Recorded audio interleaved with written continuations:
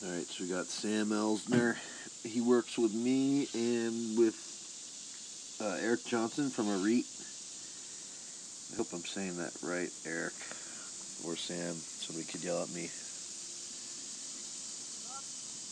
Sam, this isn't my favorite from the series you sent me, but I picked this because I thought there's a couple things we could address. A couple of those throws were really freaking good. I think on this throw you're a little bit hoppier than on some of the other ones.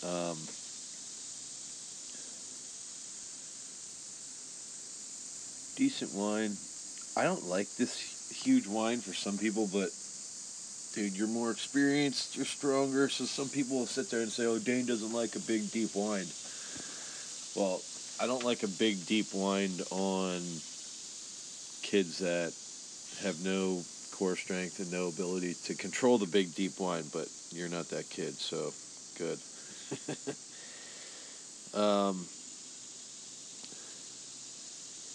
Starting to shift well. Pickup time's pretty good. That left side could open maybe another couple degrees here. You could turn that left side a little more, but I don't think it's necessarily a major issue. Left knee's awesome here. This is where I'm talking about though with that little hop. I think that here you can see. I'll go right below the chin. See if I can make that a little straighter. No, my fingers are too fat. Okay, that's shoulders. Right shoulder in line with the chin. Okay. Shoulders really elevate a bit too much, and this is what I was talking about in the text. Your foot's like on a weird angle here. I almost want this. The foot, it should be, almost mid-foot below the knee, or like mid to front of your foot below the knee. You tend to have this weird angle here,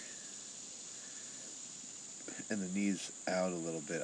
I think that's if you push this foot over like 3 inches, so it's a little more below the knee, it's going to help you rotate a little bit better. But the main issue on this throw, I think, is right here. So instead of like up, try and think, rotate down more. You're not bad. Like, you're not like a true jumper that's coming out of the back of the circle. You still look good. I'm just nitpicking here because I think you could improve this.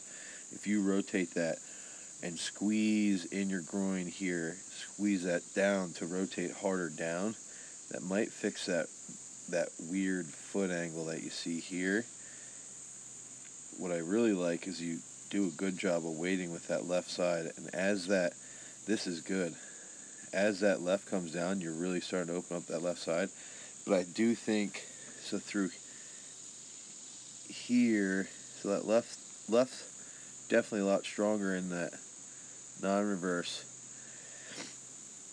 I think if you start engaging like right about here with that left arm to open up, and you've got to play around with this. Do you like it tighter? Do you like here? Or do you like this a little bit wider? Or do you like it tighter with that left side? Some guys hate going real wide, and some guys hate going real tight. But play around with that. I sort of prefer it a little wider, maybe a little wider than you have it, not much.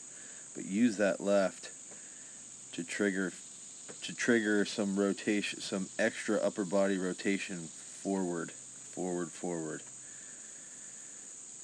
But this is the part that a lot of people don't comprehend, is right here, getting that left heel flat. Now I think where you're grounded right there, you move the heel a little bit, get a little more weight into that left side, and you'll do that with that left arm opening up, so that heel stays down a little bit longer. Tends to slide a little bit here, just a little. But overall, dude, these were all good throws. I just think maybe open that left foot, left knee a little more, but keep this is perfect right here. Left knee's mid sector. Rotate. This is where I'm saying rotate down. Maybe fix this. Move that over just a little bit, just a hair. Get into a flat, more flat left and a little wider. Rotate forward. But these are good throws, man. I think you're gonna freaking launch stuff.